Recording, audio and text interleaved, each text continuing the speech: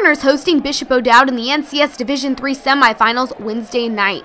First quarter, Moreau got off to a hot start out of nowhere. It's DAMARI MILSTEAD coming up with the steal and taking the ball the other way for the layup in this 7-0 lead.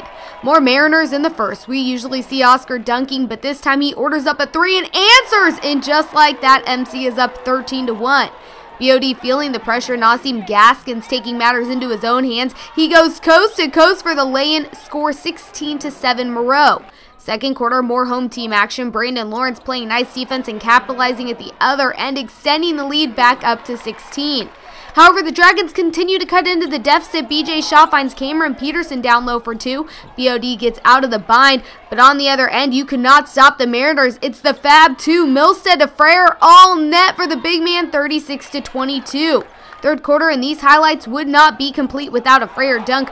Oscar FRAYER making it look far too easy. If it wasn't FRAYER, it was MILSTEAD. Off the miss, DAMARI gets the second chance bucket, part of his game-high 30 points.